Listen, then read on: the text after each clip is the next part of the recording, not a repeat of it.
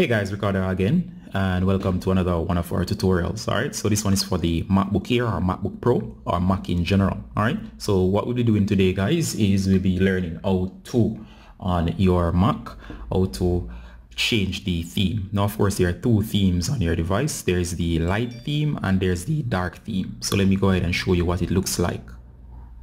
Now, if we were to open up the browser and go to Google, which is through Safari, you'll find that the theme is now a normal light theme. So in other words, this is the light theme. You'll find out that the backgrounds are white. The menus, as seen right here, will have that white background. All right.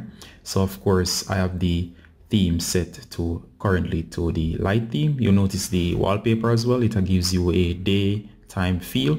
And of course, you notice the same theme throughout. Now, if we were to click up here on the Apple logo in the upper left, you'll find out that the menu backgrounds as well have that white look. So we're going to go to System Preferences, which is the second option. Once you go to System Preferences, next thing you're going to do, guys, is you're going to go over to the option that says all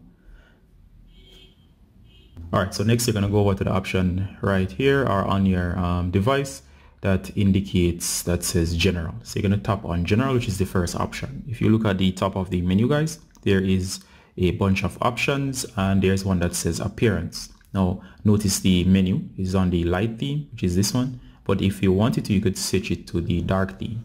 Notice as well the background changes, indicating that there is a major difference between the light, which is that one, and the dark, which is this one. Now of course you can choose either. In my case, I like the option that's given here as the auto. When it's set to auto, as I've now selected, it's much nicer. That in the day you'll have the light theme, which is like now, and of course when it comes to night, it will automatically turn to the dark theme. So for me, I like to set mine to auto. So your choice. All right, so as always there, simply make your choice. Once you're satisfied, simply close out the menu. That's it.